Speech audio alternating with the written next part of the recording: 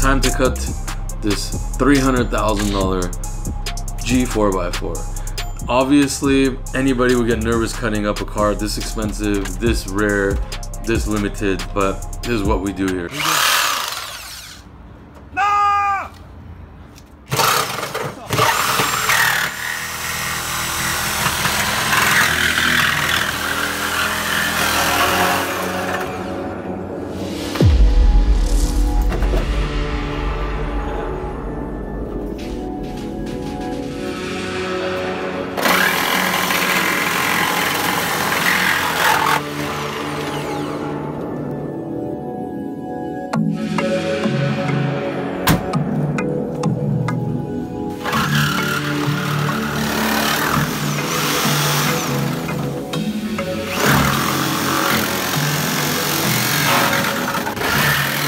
A lot of things are gonna come up, a lot of obstacles. We're gonna face them, we're gonna fix it, we're gonna design it, we're gonna make it right.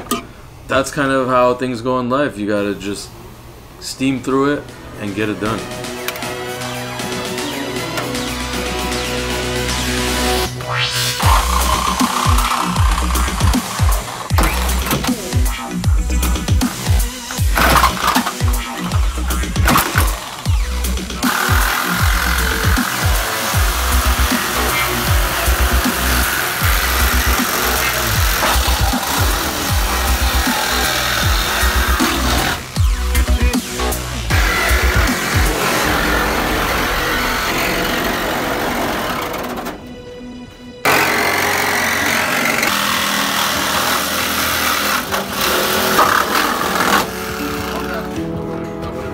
Grind it all, make it good after. Okay, I'm cutting this down.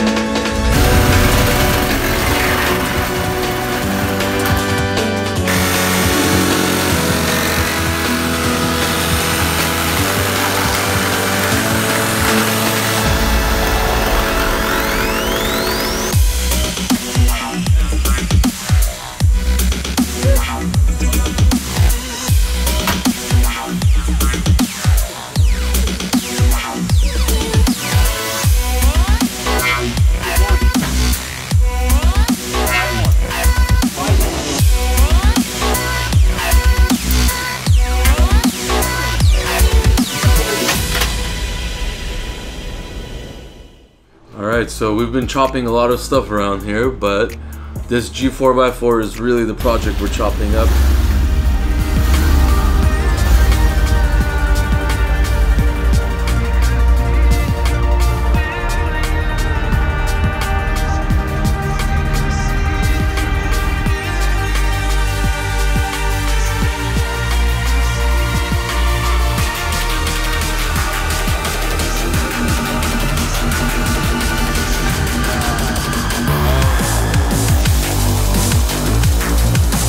Doing the test drive now feels amazing with the back open like that.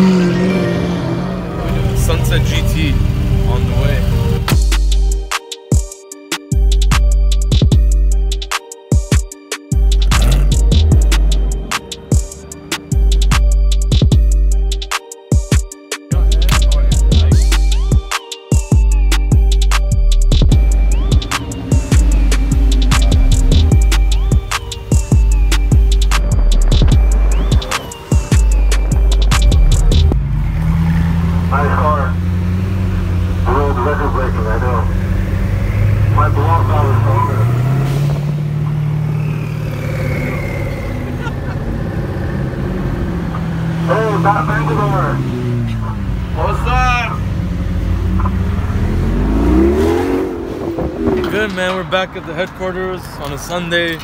Still working, waiting for a car to come right now, a customer. Show was good, a lot of fun. We had the most unique car there again. Convertible 4x4. Hey, how do you save them? 2 RDBLA Porsches, the yellow SV Lamborghini, Huracan. I'm missing something else, but yeah, we got quite a few cars.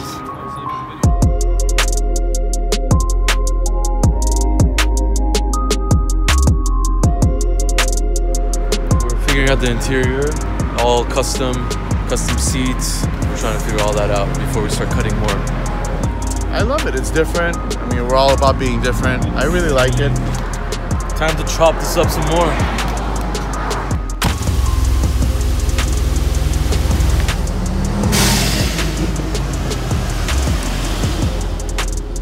John, please work on the Ferrari. John, hurry up.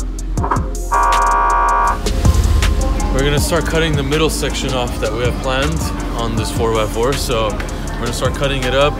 Some of the reinforcement bars on the top, the structural bars, we're gonna leave those. We're gonna leave a little beam in the middle of the back of the car just to have the top secure on it, add some lights to it, make it nice.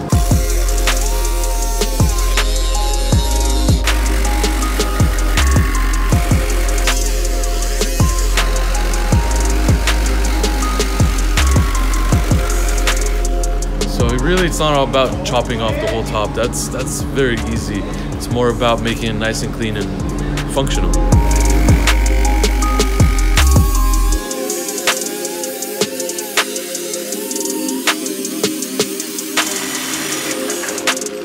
We want to retain the roof airbags. We want to retain some of the upper framing of the vehicle. We don't want to just chop off the sides and the top of the car. We want to retain the windows too.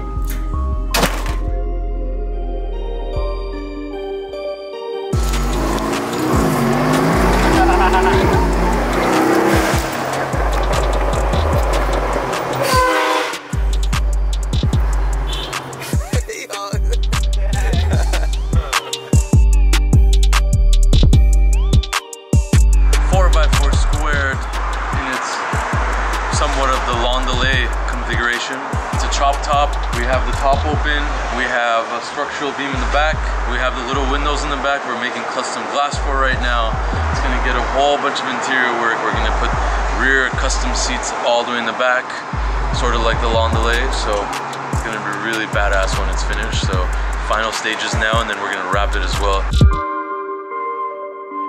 Alright, so with this car, we originally were thinking about doing an automatic soft top. However, since this is not an extended 4x4, just like the Landualet, the original Landualet is 2 feet longer.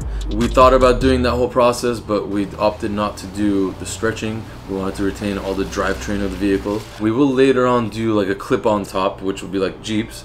But for now, it's LA, it's summer, the customer is not really gonna drive in the rain. It's gonna be kind of a cruiser, you know, at night or sometime. So right now, no top. We did make a custom car cover for it, waterproof, so you can cover the car. But maybe in the near future, we'll do a custom soft top.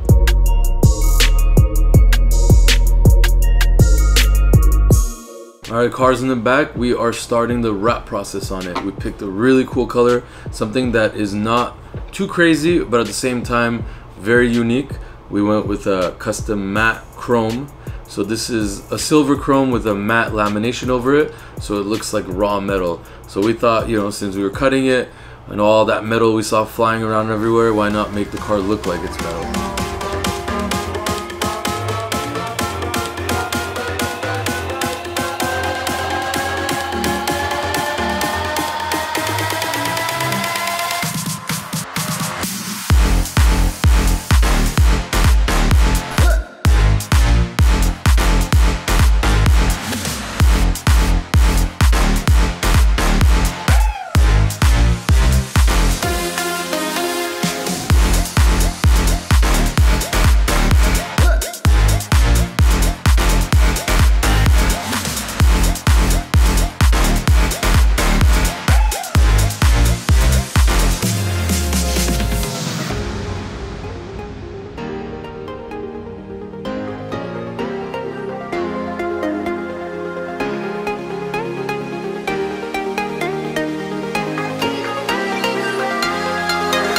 Alright, so this project took about 6 months.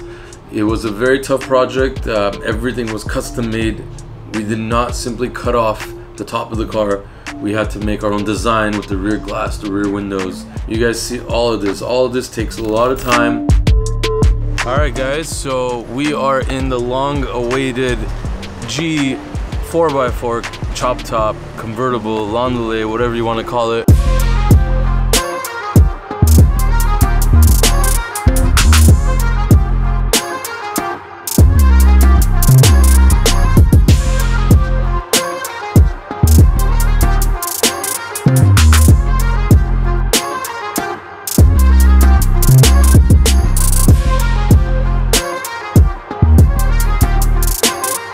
Right now I'm sitting in the back seat. This is a full, entirely custom seat. It's not the original seats from the car. We did not extend this vehicle, so the wheelbase is still the standard wheelbase G-Wagon. So we had to build a seat that fits between the wheelbase. This is custom made, full electronic, so you got your controls right here. Right now, the seat is fully forward. It's still behind where the factory seats go, about 2 feet behind actually where the seats go right now. So as you can see, it goes back a lot. So still going. You get another 1.5 foot of legroom right there. Backs also tilt forward and backwards, so you could sit really straight if you guys want, or you could recline almost. So as far as the reclining will go, it's almost flat, which is crazy. So you could do a lot of stargazing back here. This is where the factory rear seats went. As you can see, the door and the upper row, this is where the seats sit. It is all gone now. We recarpeted it. There was a lot of holes and stuff, so we had to take care of that. That's why it's all clean and done. And you got all the legroom in the world now.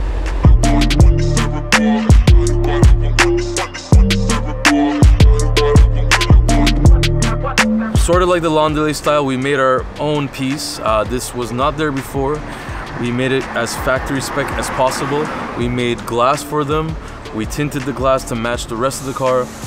We also had to do a lot of interior work. Once we cut everything open, the headliner was trash, all the metal exposing. We had to recreate all of that, seal them up, all metal, repainted it, and then wrap the car. All the interior has custom paneling on the sides. Around the ceiling of the car is custom Alcantara.